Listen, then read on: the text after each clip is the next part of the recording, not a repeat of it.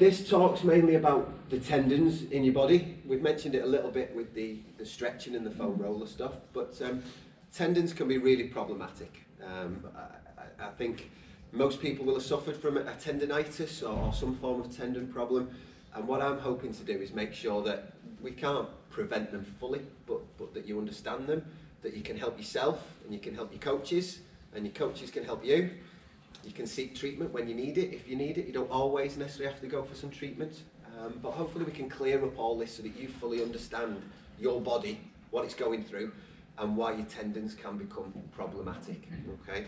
So, my day job really for the last 20 years has been as a lower limb specialist physio at Fasciitis Hospital in Liverpool, and as part of that now I work just in the fracture clinic just as an orthopaedic doctor, basically just assessing patients, referring for scans, operations, etc, etc.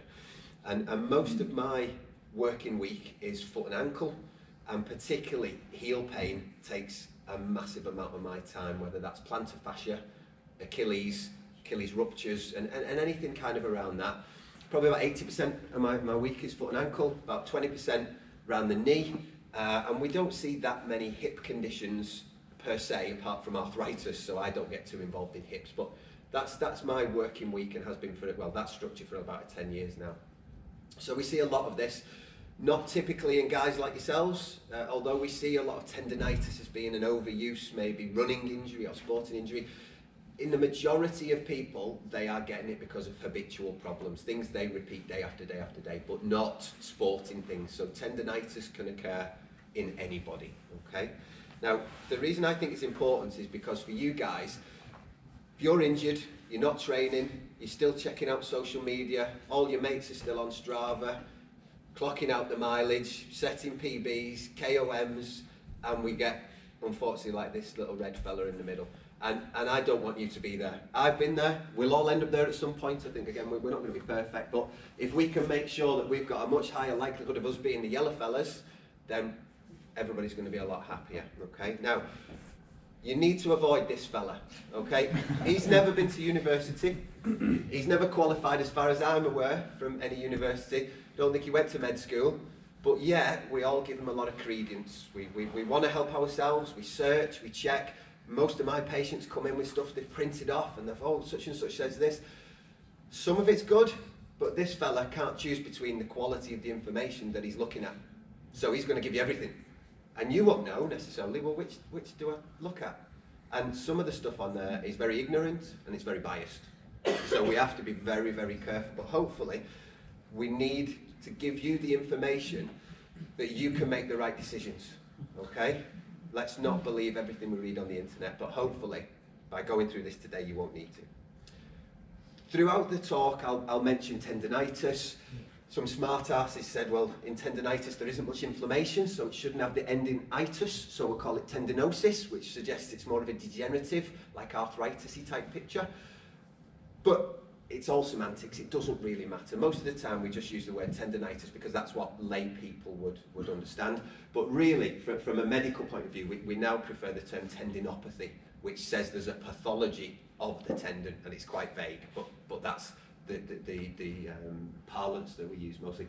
Now, I might use jargon through this. If you don't understand anything, feel free to put your hand up. I'll answer it, and we'll move on once you've understood. And then, hopefully, you know, if we get through it all, then you can ask any sort of detailed questions, or if anybody's got any specific questions. I haven't gone into specifics to a great deal because each condition on its own could be talked about for a whole day. So we'll keep it quite broad. But by all means, ask me at the end. So let's get you moving a little bit. This isn't going to be one of them stupid get involved things, but stand up for me if you've had one of them. Okay, so we've got most people up, okay? You might not admit to this, but if your BMI is over 25, which is only the upper end of normal, stand up again. If you're unfortunate to be a lady who is going through the change, you could stand up. Again, I won't look up. If your cholesterol is high, or you're on statin medication, you should be stood up again. And if you do any sort of endurance sport, and that would capture everybody, then we all need to stand up. And that's because you are much more likely to develop a tendinitis if you fit any of those categories. The biggest predictor of getting a tendon problem is having had it already. Yeah, it makes sense. It heals, but it perhaps doesn't heal perfectly. You've still got some issues that are promoting your body to get a tendinitis, so it can come back again in the future. So again, we'll talk about that a little bit more towards the end, but it's very common in our group of people. Okay. So for us here, it's highly probable that you will get it somewhere at some point in time if you've not had it already. It's the biggest cause, I would say, of inconsistent training, and we know that if we can be consistent, we'll go places. If we follow the plan and we follow it religiously, we'll get where we want to get. But apart from our motivation perhaps coming and going, we're generally pretty well motivated people. That's why you're all sat here. But the thing that's going to piss you off and get in the way is injury. Okay? So we need to try to do what we can to prevent it as much as possible and listen to our bodies as well. And you'll often, you know, a lot of people in your circumstances will go to a doctor, will go to a physio, and they might just not understand where you're coming from. What do you mean you need to run 20 miles at the weekend? What do you mean you've got a 100-mile bike ride to do? Just stop doing it and you'll be fine. That doesn't suit us, does it? It's the worst thing that anybody can say. But unfortunately, a lot of your medical professionals are not tuned into what we need.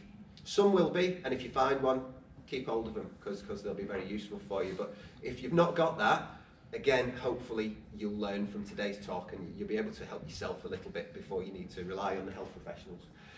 As far as your legs go, the most common sites to get a tendinopathy are the 4 top ones in black, in the darker print. So it's your Achilles, it's your plantar fascia, it's your gluteal tendons on the outer side of your hip, and it's your patella tendon just below the kneecap.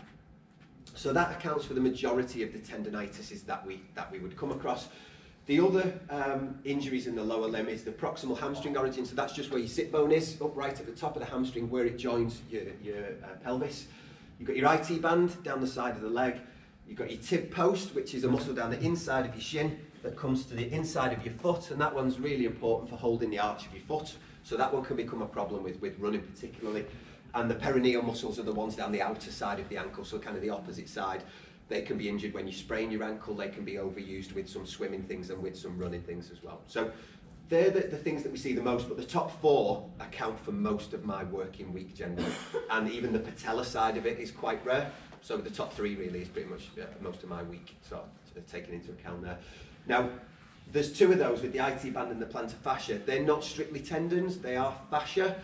But for our purposes, fascia and tendons, same thing. They join muscles to bones and they hold everything together, and it's connective tissue that's not muscle. So fascia, tendons, same thing, okay? If we look into it just a little bit, I'm not going to overdo the sciencey side, but you've got small, very small collagen myofibers. They're grouped together into fascicles. Fascicles are grouped together by more connective tissue, and essentially you've got your tendon, which is kind of bright white and glistening, so it can slide through between the different fascia within your body and against the bones and the joints. So that's what a tendon looks like, but for most patients I don't really try and describe it like that. If they've got kids, they'll understand cheese strings, and that's essentially what a tendon is. It's a cheese string, okay? Now, if you go into it a little bit more detail, the most of the science that you need to know is you've got cells, and the cells are called tenocytes, okay? So teno for tendon, site is a cell, so it's a tendon cell. Now that is the key. That's the key for things going wrong, that's the key for things getting better. The collagen is the main constituent of the tendon apart from water, and collagen is the bit that we tend to focus on. It's the bit that we see go wrong. When we scan people, we see that, but it's not the be-all and end-all, and it's not the key point to a tendon problem. So I'll come back to that. The reason that tendon problems are very, very problematic is that tendons don't have a great blood supply. Okay, they're largely anaerobic. They're a rope of fixed length, fairly enough. They stretch a tiny bit, but they're essentially a fixed rope. So they don't need oxygen, they don't need metabolism, because they don't actually do anything other than transmit a force from a muscle to a bone. The problem is if they go wrong, if you've not got a great blood supply, you don't heal that quick. Okay, so lots of muscle tears, if you tore your calf muscle, etc., it goes black and blue and it's bloody painful, but generally 6 to 8 weeks, you're on the road to recovery. That never happens with a tendinitis. It never gets better that quick. And if it does, maybe it wasn't that to start with, to be honest. Okay? So that's the bit that we're getting about. And then the process by which your tendon either gets worse or gets better is called mechanotransduction. So the tendon cell is sensitive to what you do to it, so what strain you put it under. And it's that control of that tendon cell and either resting it or provoking it that gets you better or worse. And that's what I'd like you to take away, if anything, just from the sciencey background. Now, the thing that makes our lower limb tendons a bit different to our upper limb tendons is energy storage. For locomotion, we need them to help us reduce the energy needed to run or to walk. So they store up energy. So as you say you're running or you're walking and you load that Achilles tendon, that resistance to stretch stores that energy and then it releases it. And that storage and release of energy makes your running more economical. Even if you're not an economical runner, it really does help the economy of running. Okay? So that's the main function. Tendons, again, contrary to what people think, tendons need to be stiff. We don't want stretchy tendons.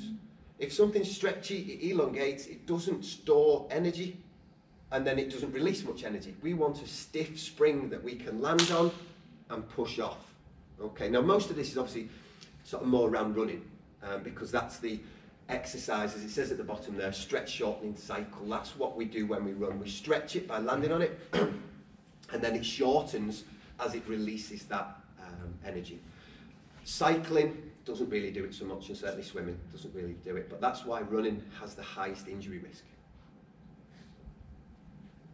For that exact reason, okay? Now, this is the model that in healthcare we use to govern tendinopathy. And again, keep it dead brief. If we're on the right-hand side, the green bit over here, this is us loading the tendon. It's reacting to that, it's getting itself stronger, it's happy with it, it's a nice slow process, and we're getting along absolutely fine. We're breaking the tendon down a little bit, but it's always recovering and it's getting better, and we're getting probably a stronger tendon and a stiffer tendon. If we start to either overload it or underload it, changes will occur. And this is what we need to avoid. If it's excessive overload or excessive underloading, then that tendon will change its structure because your body's constantly adapting. And that's when we could run into problems. So that's it in simplistic terms. The other thing that it's showing you is that a tendon goes from normal to reactive. So the first thing you might see is your tendon looks sore, obviously it is sore, and looks swollen. Now at first, that is simply the tendon sucking in water to protect itself. It's not inflammation, and that's where this itis, osteopathy ending came from. We think of it as inflammation because it looks swollen and we've just hurt ourselves, so it must be inflamed. But in the majority of cases, it's purely the tendon sucking in water to distribute load within itself better, and it swells. Now you see that very commonly with the Achilles. If you've got a problem with the mid portion of your Achilles, it will be swollen down both sides like a little football in around the middle of the tendon. If you let that, so if you don't react to that, you don't make changes, it would then move on to tendon disrepair, where the collagen fibres actually become damaged. Now, those two are still reversible.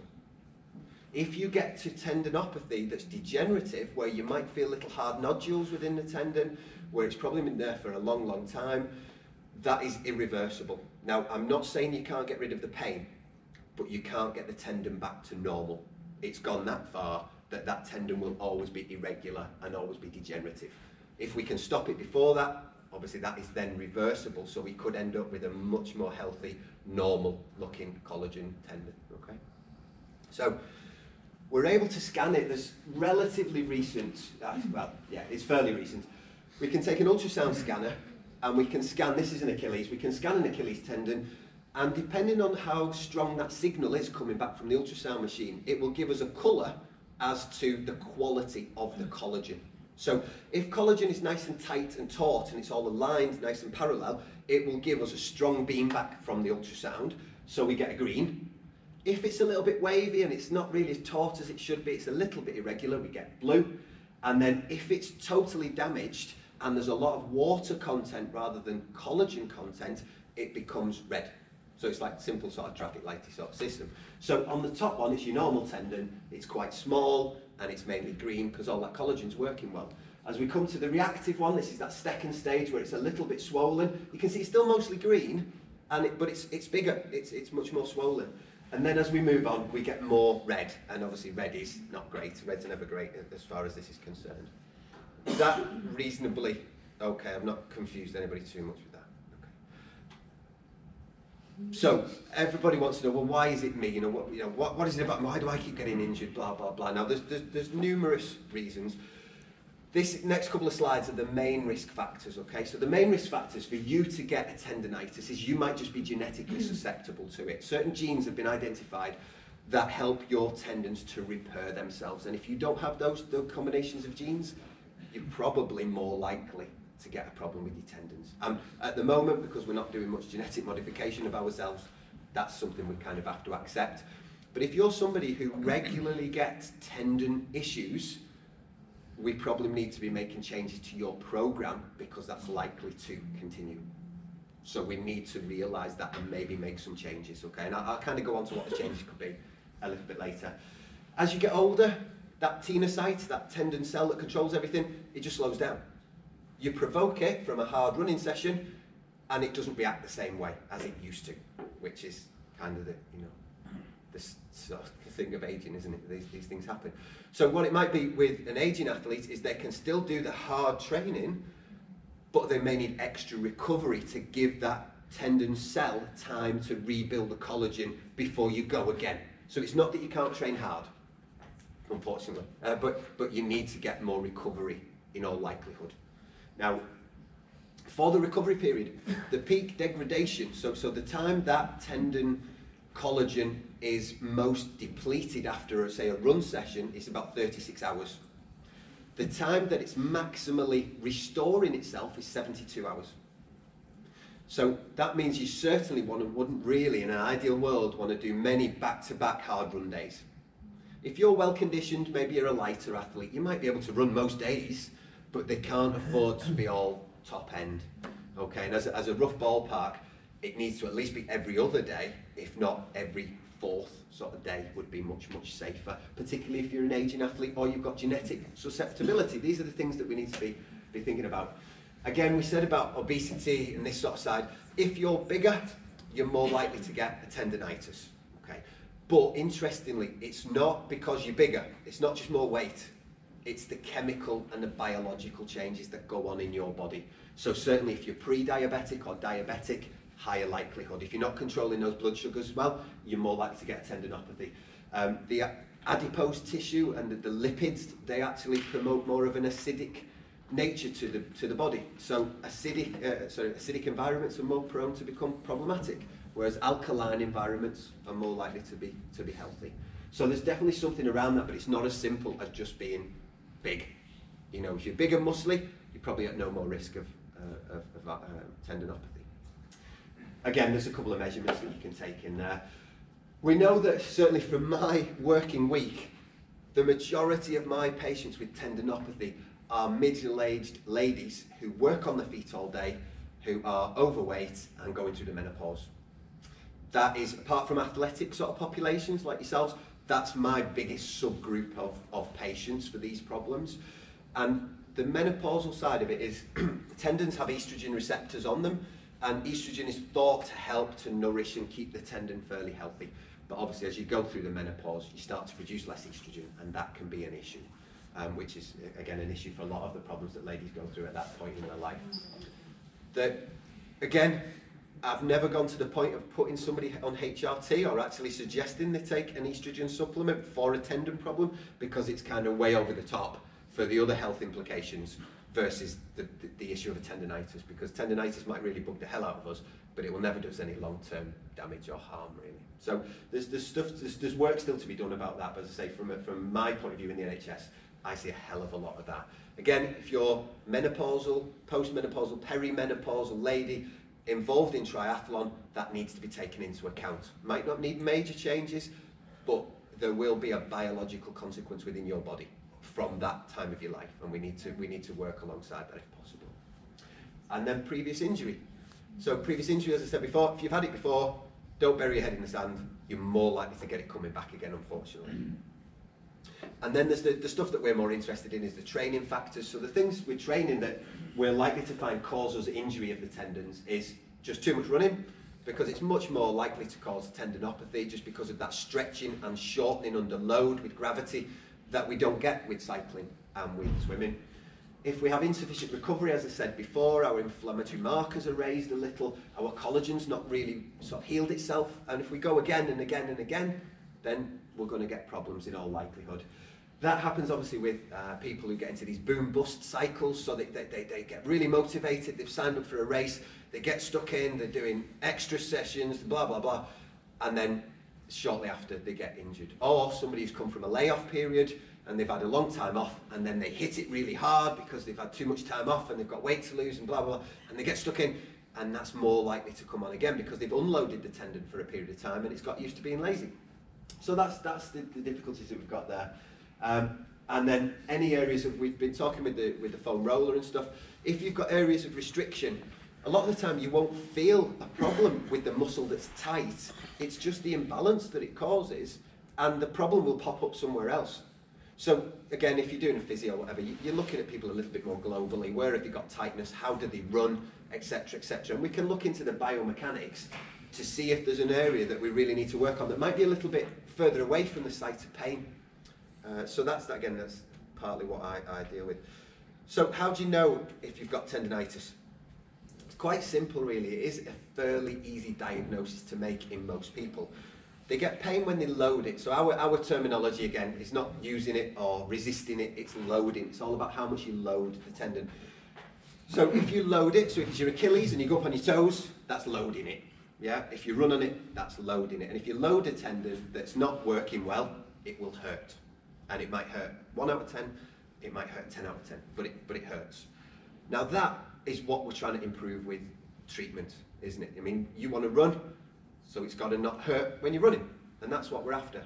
There's a couple of other things that give you the diagnosis of tendinitis, which sometimes don't get better with treatment, and you shouldn't be concerned about it. So palpation just means to touch. Again, if it's your Achilles, it's only just under the skin. It's very easy to stick your thumb on it and somebody jumps off the bed. Oh, Achilles tendinitis, that's dead easy. Now, unfortunately, for a lot of people, that doesn't actually improve with treatment. I have tons and tons of patients who can run again, do whatever they need to do, but they can still lie down on the couch and you touch the spot and they're going, oh, it's not better. Well, no, it is. It is, because a tendon's not there to be squeezed. That's not its job. A tendon's there to store energy, release energy. So if you're better when you exercise, you are better. Right? Don't keep prodding it. Don't keep messing with it. Ignore it. Okay, you are better. Now, if they all get better, that's great, but don't panic if it still hurts to touch it. Obviously, as I was saying before, if it's swollen and it's early swelling that's mainly related to fluid changes, that does get better. If you've left it a bit longer and the tendon collagen has become disrepaired and it's got little knobbly bits in it where there's damage to the collagen, that tendon might be knobbly forever. But if it doesn't hurt when you run, ignore it. And then the other thing that gives the diagnosis away is the pattern. So a tendinitis always behaves in a set way. So first thing in the morning, if anybody's had plantar fasciitis, hands up. First thing in the morning, absolute effing agony when you first get out of the bed, typically, okay? Now, then when you walk a couple of minutes, can be an hour, it reduces. It still hurts, but it reduces. It's better than it was first thing in the morning. Now, most tendinitis follows that same pattern. If it's in your legs, that is, certainly. It tends to warm up, so a lot of people actually start an exercise. Like, you might go out for a jog, and you jog the first 5 minutes thinking, I'm not going to be able to carry on. And then it kind of eases up, so you carry on, and then you think, well, it's not that bad. But that, again, suggests that you've got a tendinitis. We shouldn't be in pain when we start jogging. But we kind of accept it because most of our lives are in pain because we're bloody exercising every day. But you shouldn't, is what I'm saying. And then after exercise, when your body cools down and you get stuck in the chair, and then it often comes on again. That's another typical pattern. Now, obviously, if you've left it too long, and this has been going on for ages, it will then get to the bottom sort of level where it just hurts pretty much all the time, whatever you're doing. But tendinitis doesn't often become totally chronic where it doesn't vary. It's not like to be 6 out of 10 in the morning, 6 out of 10 at lunch, 6 out of 10 in the evening, 6 out of 10 when you go to bed. It doesn't stay static because it depends what you do to it to provoke it or to help it through the day. So it should always vary, depending on what you're doing during the day, okay? Now, if you've got those things, you've pretty much got tendinitis. Luckily, most of the tendons that we've identified in the legs are only very superficially located just under the skin. So they're not that easy. For patients would normally come to me and say, it's there, and they stick the finger on the spot. That's where my problem is. Whereas if you've got another problem, like a joint problem, an arthritis, or something like that, you tend to be more vague. Or if it's a referred pain from your back or something like that, you tend to use your whole hand and go, it's kind of all right. So if somebody came and did this around the front of the knee, my first thought wouldn't be patellar tendinitis. But if they come and go, it's right there, then it certainly would be. So that's the thing with tendinitis. It's relatively easy to recognise. So on the back of that, we don't really need to do many investigations. It's all, God, we love them. Nice to have a scan, whether it's an MRI scan or an ultrasound scan. It confirms it, shows us a picture, and it can help patients to understand what's going on.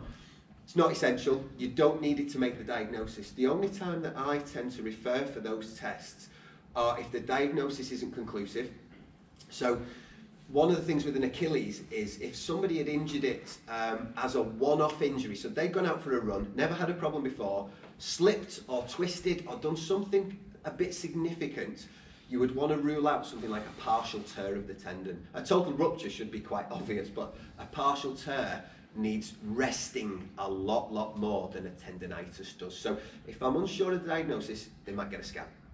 The other patient that would get a scan is somebody that's been through the mill, they've done absolutely everything, they've been for various investigations before, they've seen physio after physio, they might have had needling of something, they might have had shockwave of this and that and the other.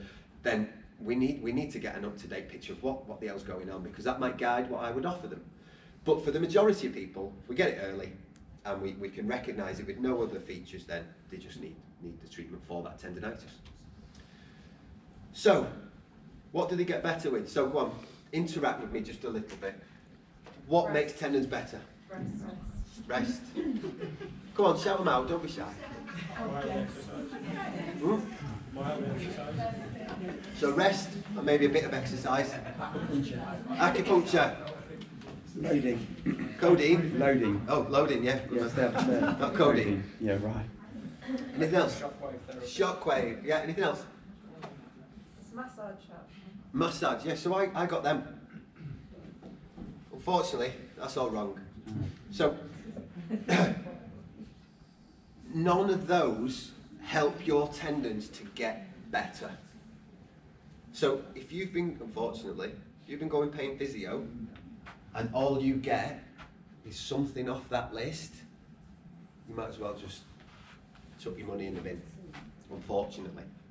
Now, I'm not saying that they don't have a place, okay, but all those treatments, which are very, very common treatments, and we all try them, and me as well, we all use them, they purely help you to modulate the pain that you're in now. So, if you have a massage, you will feel better. I think everybody in the room would say, I have a massage, I feel better. Is it making that tendon better? No.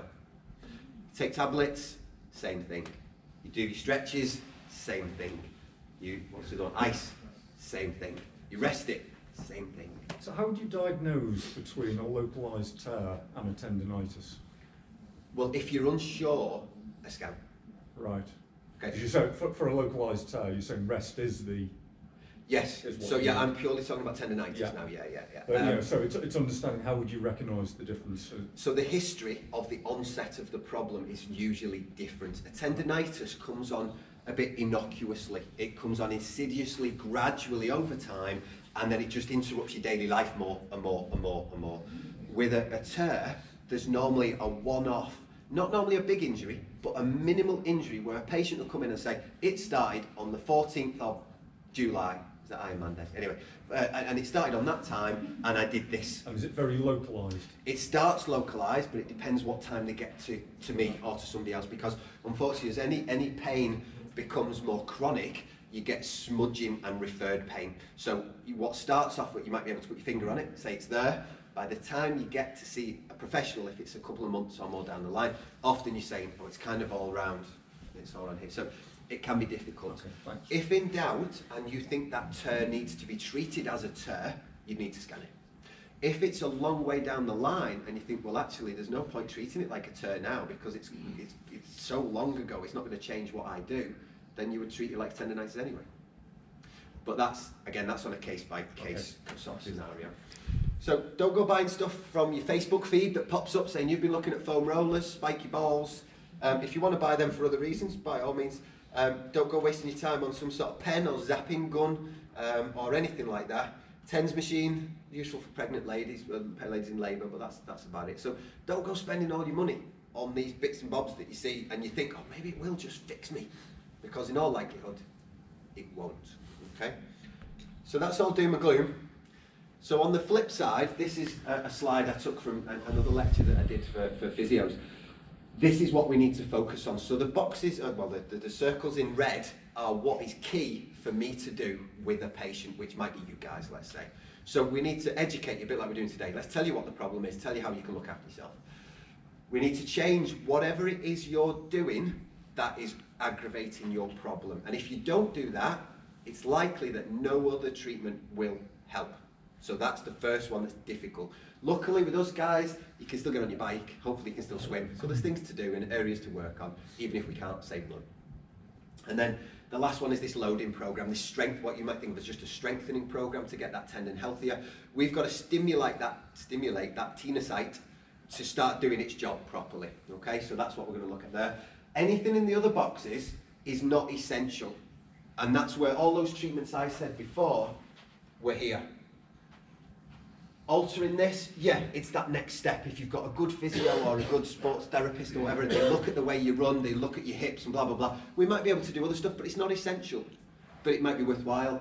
And then the sort of purple box is what I would think of doing for people who just don't get better. So that's your shockwave, things you can do with needles, operations, blah, blah, blah. But for the majority, if we get it right, we shouldn't need those things. So I'm not talking about those things. If you want to discuss anything like that, by all means, email me, come and see me, whatever you want. Now, there is no quick fix, okay? You don't get six-pack abs from a tin, a bottle, and you don't get it from standing by the fence. You get it through hard, dedicated work on both your exercise and your diet. And it's kind of the same with tendonitis, okay? So you're going to have to do the hard yards, but you can get yourself better, okay?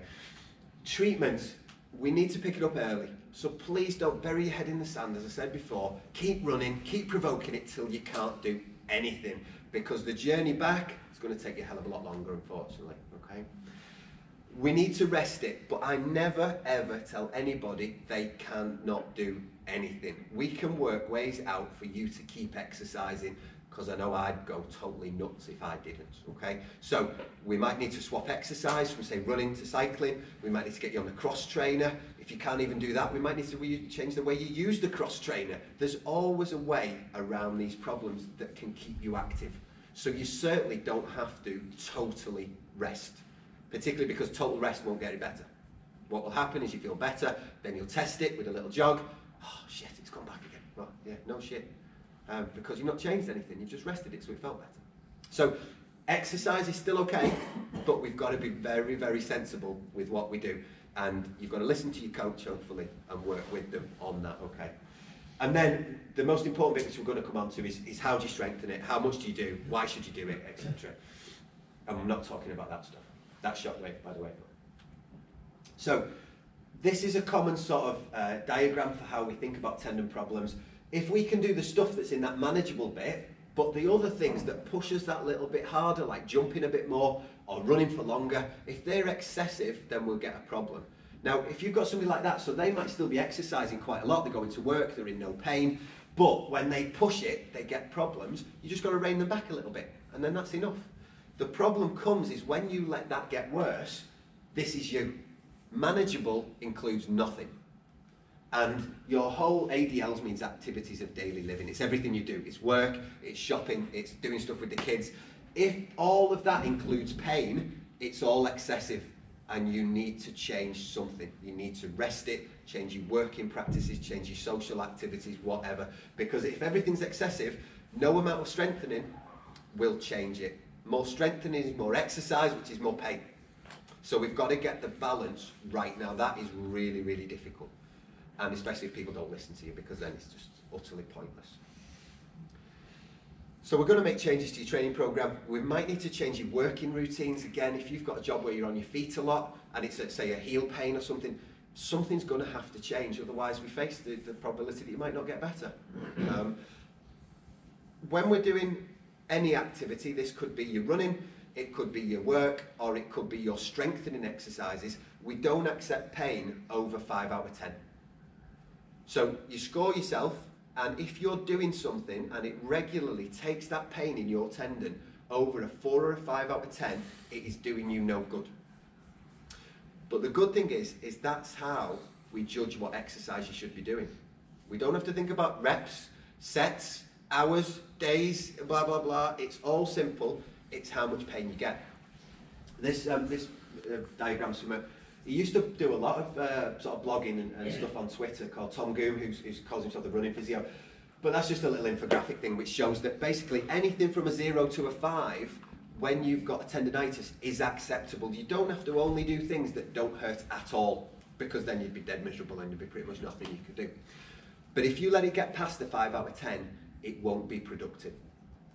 Okay? So it's pretty simple. So when we think about loading programs, it's all about putting weight on the tendon so that it's stimulated to get better. Now, the various ways, you're probably aware of a lot of this, but this is the various ways that you can load a muscle or load a tendon. Isometrically means you put weight on it or resistance against it, and there's no movement of the body part. The joint stays still. So for a calf exercise, you might go up onto your tiptoes and you hold it there. You could hold it at the top, you might hold it in the middle. Doesn't really matter, but it's still isometric. It doesn't have to be light, so there's a lot of thought that isometrics is easy. Doesn't have to be. You could put a barbell on with a shed load of kilos of weight on it. It doesn't have to be easy, but it's static. So the key with isometrics is they're static. We would then move on to something like eccentrics, which is the lowering portion. So on the calf raise again, it's the bit where you go down. It's that lowering against gravity, not the bit going up. That's the concentric phase of the...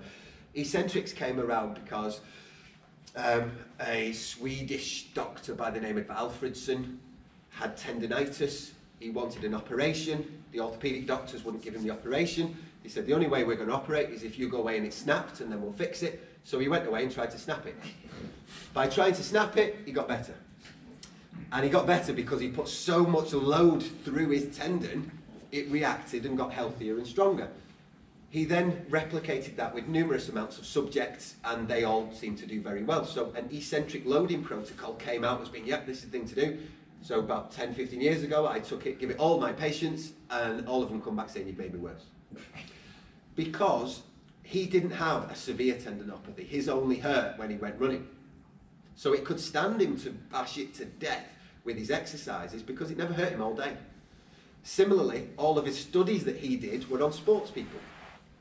When you then overlay that to the general public, who are not used to being in pain, who are in pain most of the day because they stand at work all day, you give them that protocol and the majority come back worse because it's too much.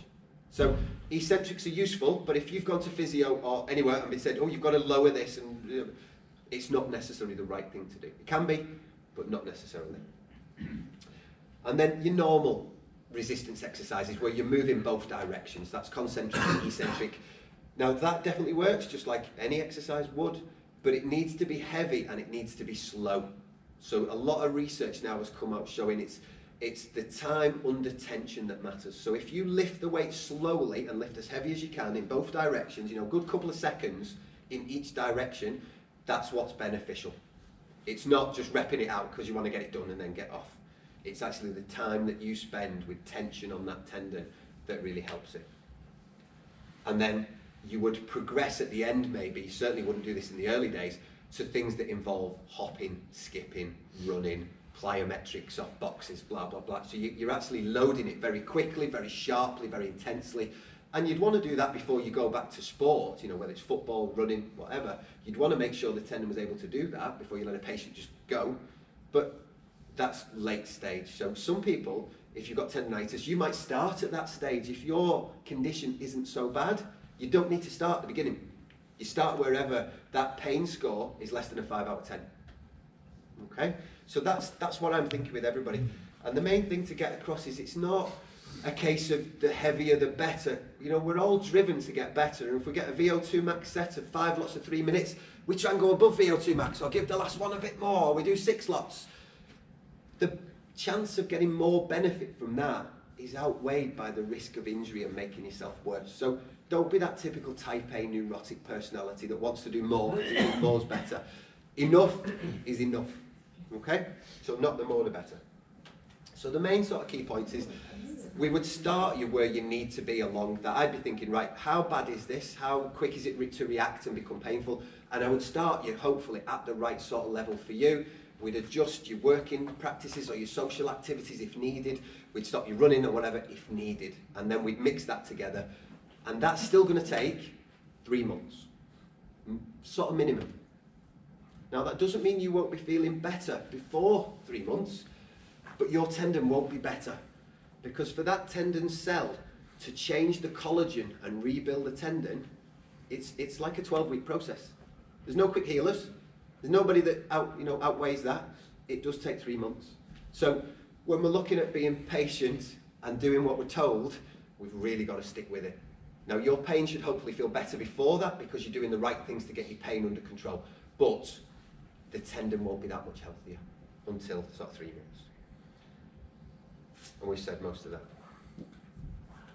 So some rough examples so you can get an idea. If you had patella tendonitis, which is just below your kneecap, you could do, this was a heavy resistance program that they did a mixture of leg press, squats, hack squats, and what's a very useful exercise, which doesn't really need much equipment, is the top left A, which is a decline squat. So if you put your feet into plantar flexion, pointed downwards. As you do a squat, most of your body weight is falling forwards, which is on the kneecap, which is on the tendon. If you do a normal squat on your heels, a lot of it is taken by the posterior chain muscles, the glutes, the hamstrings. So you will still get benefit, particularly if you go heavy. But if you want to isolate the tendon, then a downward angle of about 30 degrees, doesn't really matter too much, but about 30 degrees seems to work really, really well. But again, you only do it, whichever of them you do, till about 5 out of 10. Same thing, okay?